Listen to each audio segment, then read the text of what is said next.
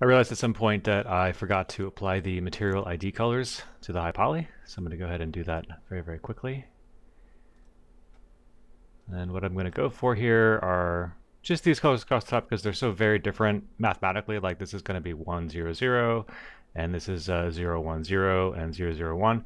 And then, I don't know, yellow is like probably 0.5, 1, 0. So there's like big differences in the RGB values that are easy for the computer to detect. That's machine eyes. So we'll go ahead and select the blade. I'm going to just randomly give it the color red.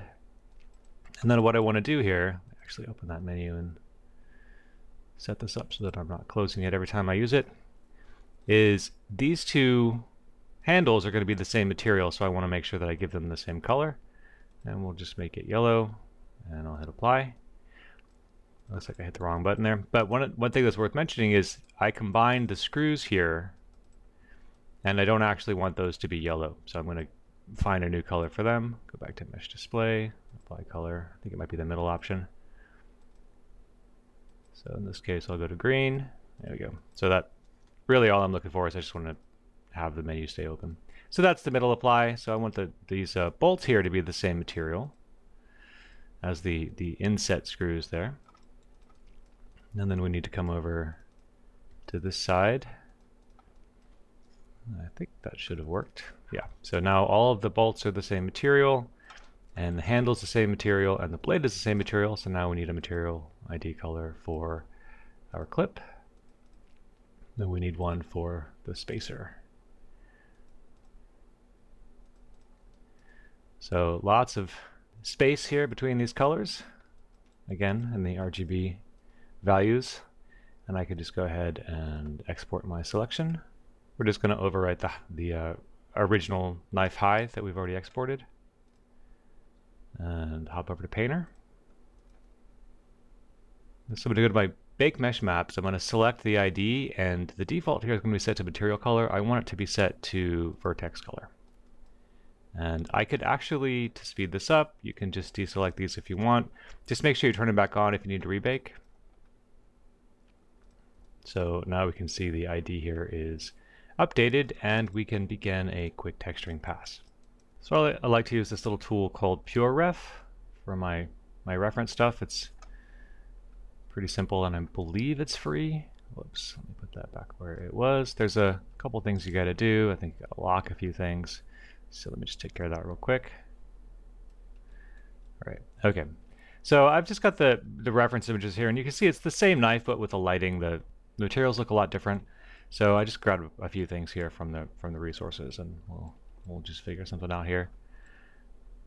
We'll start with the handle. So I'm going to make a new fill. Just call it handle.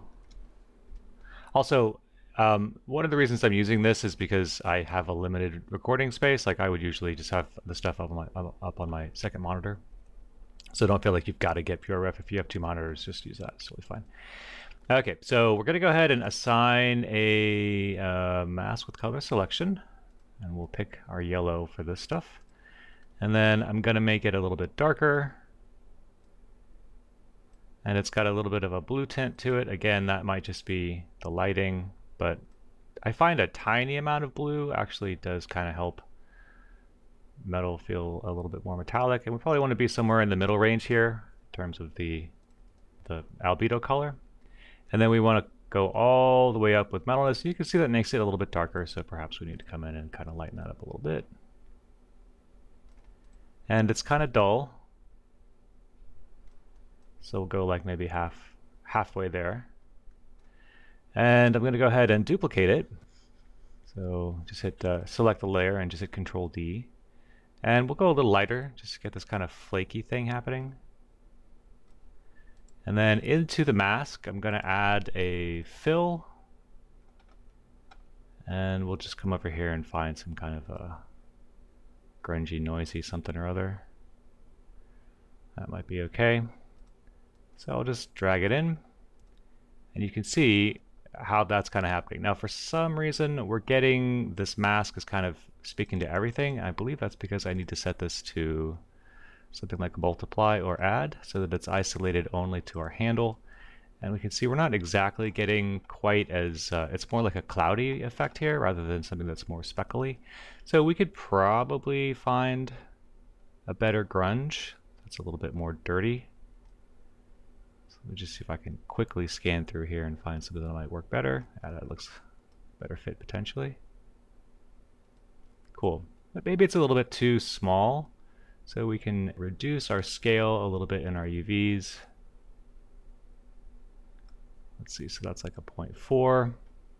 That might be okay. And I also want to come over here and increase the contrast so that it's a little bit more speckly and we get less of the middle grays. So to do that, you can just go to the fill layer and then come over to balance. And you can start playing with some of this stuff here. We've got contrast. Start to get some of that. And maybe now it's like a little bit too big. So let's try like 0.6. And the read on it isn't going quite in the right direction. So let me come and maybe just rather than multiply, I'm going to look at this and we'll set that to add. No, that's clearly, or sorry, yeah, that was definitely add, but that's wrong. It needs to be blended against the color selection, and multiply is going to give us that effect. So let's look at the layer here, and we'll see if we can brighten it up. Okay, so this is basically the top layer that we were modifying here, which is not exactly what I was going for. So I'm going to make the top layer a little bit darker, and then the bottom layer here, that's the one that I think is going to be poking through. So we can just brighten that up a tiny bit.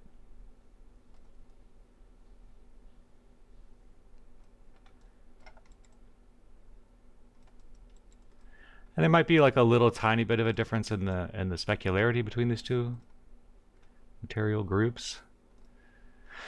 So let's just change that just a little bit on the roughness. And then there's probably a little bit too much contrast. So let's try to unify that stuff just a little bit.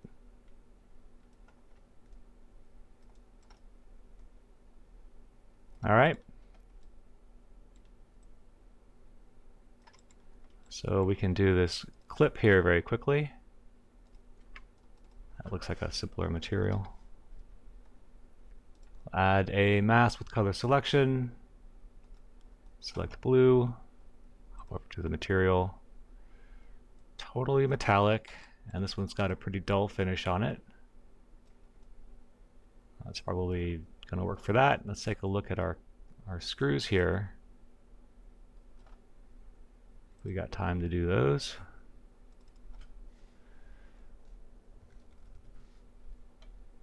Add a mask with color selection. Once again, increase the metalness all the way up. These are going to be a little bit darker. And you can see there's like a little bit of this kind of noisy transition there, and that's going to be between the material IDs. So if I hop over here and go to the material ID, there's like a tiny transition that's not yellow, that's not green, that's like somewhere in between, and that's what's kind of throwing that off. So tap the M key. So what we can do is just hop over to the color selection, and then you can just increase the tolerance a little bit. We actually might just also be catching a metallic highlight there, which is going to be totally fine. But just in case it is, you see how we're kind of eating away at it there by increasing our tolerance, and then we can probably come over.